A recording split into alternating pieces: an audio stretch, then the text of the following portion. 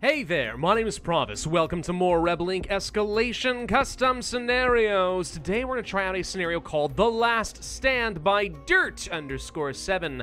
The world has been plunged into World War III, and the US is about to fall into enemy hands, and you're in task of saving it. Words. All right, this is my second scenario. Cool, let's jump into this thing. Looks like we are playing with the General. Seems appropriate. Doctor, tribal elder, celebrity, local politician, chef, logistics expert. My normal setup at this point, and we can't even choose our difficulty. Okay, well, we are the knowing sunflower. Let's begin. Saffron Fields, you say? Oh, I really hope this is in Mega Brutal difficulty, otherwise this is going to get a little bit too easy. Our region is surrounded by the invading forces. We need to fight quickly. Okay, sure. Yeah, we are indeed surrounded. Choose an HQ location. Well, it can't be right here where the embassy is. I guess we'll choose a good central location nearby like so. Whoa, okay. A lot of things happening there. So we are encircled. Oh god, it's my worst nightmare from Hearts of Iron 4. The enemy has a fanatical outpost that prevents all insurgents from fleeing, which I can actually use to my advantage in some cases. Training insurgents at the complexes, they have arms caches, more mines, more training, blah, blah, blah, yeah. All right, we're completely surrounded by heck. All right, so for our initiatives, what do we have? Well, we have pretty much everything to start at level 1. All economic and infrastructure and basic services are unlocked. We already have local police recruitment, which is nice. District representatives probably won't do me a lot of good right now. I feel like the one thing we really need more than anything else is going to be soldiers. So let's go ahead and pick up a couple of those immediately. If I can get down here and destroy one of these complexes, I have to imagine that's going to make my life easier. I don't know if it'll work, but we will give it a go. Can I get in here and maybe reinforce both? I mean, I have some garrisons in a few places, and we do have blockades, which once again do prevent the insurgents from fleeing. Let's go ahead and get some national soldiers and more coalition soldiers. We're trying to train only 2 at a time here because I need to make sure that we are not accidentally slowing ourselves down, though it looks like my national soldiers are training very rapidly. So these guys are going down. That takes care of the training complex. Go boom, buddy. All right, I'm not your buddy guy. Let's go ahead and set up some national soldiers nearby because I imagine we'll get attacked over here fairly frequently. They're trying to attack me over here, but that's not going very well. So the question now is, do I just sweep like counterclockwise or clockwise across the map? Is that a thing I should be doing right now? I mean, sure, why not? Let's just, yeah, they're not going to run from me. Let's just sweep across. What else do we want? We can go for more national soldiers. How do we actually win now that I think about it? Do we actually have to persuade people that they want to, like, join my order or something? Is that a thing I need to be worried about? They are fighting me pretty aggressively over here, but it looks like we are able to fight that off still with only 2 national soldiers. We can spend a little money to go ahead and get things like the underbarrel attachments and the artillery upgrades, which make my soldiers even stronger. We'll take down this minefield. That's the main reason I went for that, so it'll be a little bit easier to take care of things. And then, yeah, let's go ahead and start gradually working our way around. I'm a little bit concerned about this garrison, but I think we'll be okay. So you can go, honestly, I would say just stay where you are. Let's go ahead and move on to the mountains and stuff. Can I get any additional, like, infrastructure? Would that make a difference at this point, or do you think that's a total waste of our time? It might be a total waste of our time. More garrisons and stuff wouldn't be a bad plan exactly. I mean, it's guaranteed to set up where they are. The thing is, it'll probably get set up, like, right here, where I'm not going to need it in the long run. So I don't know. We'll see.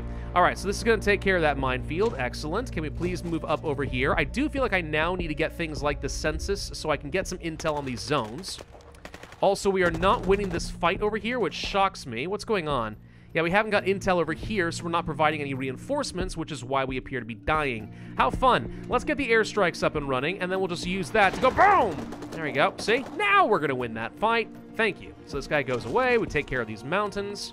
And then you're going to go around over here. And then you're going to go around over here. We'll just kind of start circling around over here. We'll let them make their last stand, but I'm going to use the fanatical outpost against them.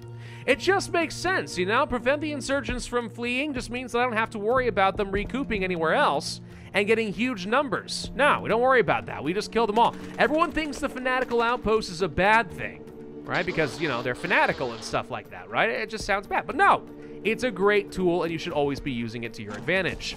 Now, it looks like they can spawn some camps, which I am a little bit concerned about. Case in point, okay. So we now have to actually stabilize the zone. Right, because if we actually do not get any intel, they're just going to keep making camps and we're going to have trouble. Yeah, fair enough. Okay. So this is going back toward more of a proper game. I was a little worried this was going to be over too quickly.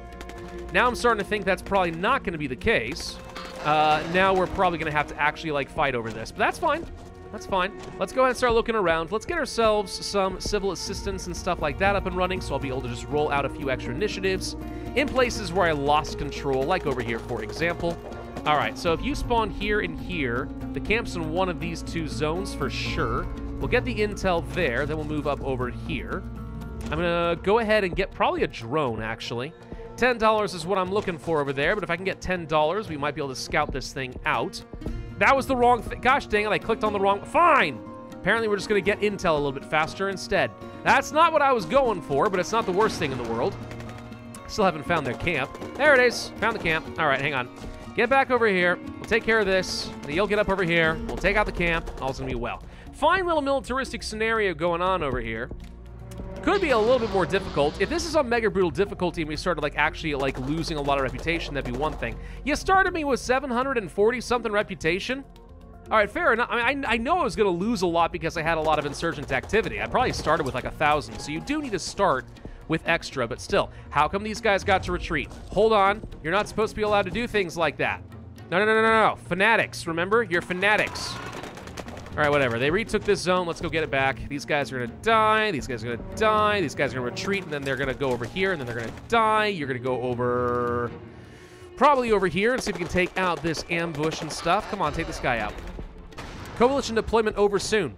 Oh, crap. I didn't even think about the fact that we were going to have to worry about that. Right. Let's go ahead and start getting some national soldiers together. We probably do want to make those guys a little bit stronger. Or, of course, I have ridiculous amounts of reputation. What am I talking about? No, we have to send them home. Okay, see, now I was a little concerned for a second that this was going to be a little bit too cheesy, but fair enough, fair enough. Hold on. We broke the encirclement, and they become national soldiers for free. You know, I was literally just about to compliment the developer and saying, hey, you actually found a way to at least throw in a little bit of a challenge. If you're not moving fast enough, you could lose your coalition soldiers and then quickly lose the momentum you've gained. But if you're just going to give me free national soldiers, well, then there's not actually any challenge at all. This is completely fine. You had your opportunity, man. You had an opportunity to make it cool, but you didn't do it. Oh, well, it's fine. Let's go ahead and get the outreach office. We'll get things like the universal justice and stuff. We still have to win some favor from people and stuff. Let's place a garrison right over here. I don't even have enough money. Never mind. What are we going to do over here? Approve the university project. It's probably going to come with some problems, but who cares? You guys are going to get up over here, and you're going to take down these guys who are trying to attack me. You don't have enough strength. Never mind. Go over here. Can we please have a couple more dollars? Thank you. Good Lord. The USA is supposed to be freaking rich. Why am I not making enough money to do anything? All right, these guys retreat. Why are they retreating? They're not supposed to be allowed to do this. Whatever. 50% failure rate for covering up. Good God.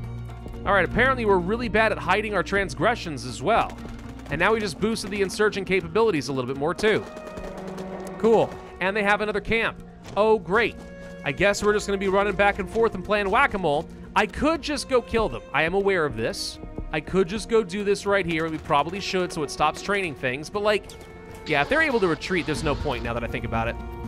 It sounded good for a while we kept the fanatical outpost up and running, but if they're just going to be able to retreat, then what's the point? We might as well just kill them all. All right, just kill them all. This is fine. Wipe them out. Take out their ambushes. Take out their blah, blah, blah. Send these guys home, apparently, which just gets me a national soldier instead. They retreated. Let's go ahead and make these guys a little bit stronger. And now I have to play freaking containment breach. Grand. Okay. You move here. Want to try to get these guys back under control if possible. Force them to retreat back into this zone. There's another camp over here. Great. I need more freaking garrisons, and I'm surprised about this, but it's true. Or I could just get some more soldiers. That's another option, you know. Garrisons are a great way of trying to just prevent enemies from retreating in directions you don't want them to. But if you're not going to worry about that, let's just go ahead and do a shared force. It's fine, whatever. But if you're not going to have a lot of garrisons, it's okay. Just go ahead and get yourself a whole bunch of extra troops, and you can surround them that way. By the way, did I see these people retreat across the river earlier? I don't see any modifiers up here saying they're allowed to retreat across rivers. I'm going to go ahead and move over here because I need to make sure that they don't go anywhere. There they go. Now these guys are caught. We're good to go. Move here, move here, move here. And we just need to start rolling out some of these initiatives. These guys are contained and not going anywhere. Watch for camps, and we're going to be completely fine. But yeah, there's supposed to be modifiers up over here saying, hey, these guys are able to retreat across rivers. And it's not here. Just saying, it feels like it's cheating. You're not giving me all the information. You're supposed to do things like that. Anyway, we'll go ahead and start rolling out some very basic initiatives, and we'll just, you know, try to win. I mean, at this point, if we just go ahead and kill these guys, we'll start getting a bit of a support boost everywhere. And I know, sometimes you want to keep these guys contained to try and force them all to, like, you know, just keep spawning in the same spot. But we've already learned... Let's go ahead and spend $5 and do this. We've already learned that if you have no insurgents on the map, you just start building up stability very, very quickly. So, yeah, camps will spawn completely in randomly locations, and... Oh, hang on, there's one right here. In completely random locations, it's not always easy to know what's going on.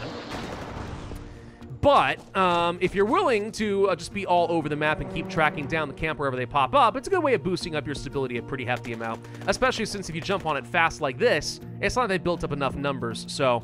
Yeah, that works pretty well.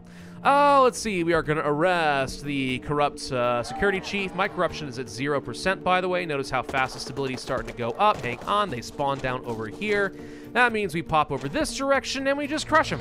Oh, the camp was not at all where I expected it to be, actually. Well, that's kind of weird, but okay. We'll go ahead and take these guys out. Which really shouldn't be that difficult. Keep moving some units around. We want to roll out initiatives, especially in some of these remote areas. Let's go for things like the remote outreach and make this go a little faster. And they spawn over here. How do you keep popping camps over here is all I'm saying. How do you keep doing this?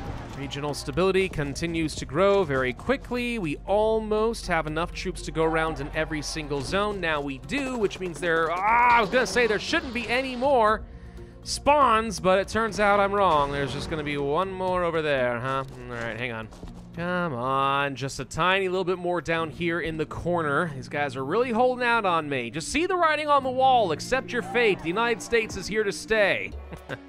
There we go. Knowing Sunflower is done. 5 stars, but that's because you started me with so much freaking reputation, it's impossible not to have 5 stars there. Yeah, I'm curious, what difficult was... Oh, this is on normal difficulty. Yeah, this needs to be on Mega Brutal difficulty. If you're going to go for a military challenge scenario like this, where you start with that much reputation, you just need to go ahead and make it Mega Brutal. Just accept it. Eat it. It's fine. There's going to be a huge amount of reputation loss. You've given people all the tools they need for success. It's a militaristic scenario. They've got all the civilian initiatives. All they have to do is just keep putting tons and tons of money into the military and they can win. So just go ahead and accept it, right? Embrace the difficulty. Don't be afraid. It's probably fine. Just check the balance and you're good to go. I still think it's a pretty okay scenario, but I think it could be a little bit better with those improvements. Thank you all very much for watching. Hope you enjoyed. If so, I would ask you to hit that like button, leave a comment, subscribe, make sure you hit that notify bell, and I will see you guys next time.